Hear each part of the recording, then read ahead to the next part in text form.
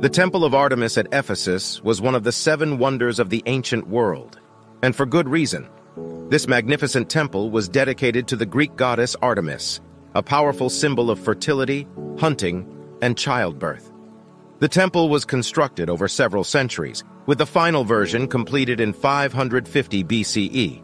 It was one of the largest temples of its time, featuring 127 columns, each over 60 feet tall, and was decorated with exquisite sculptures and artwork.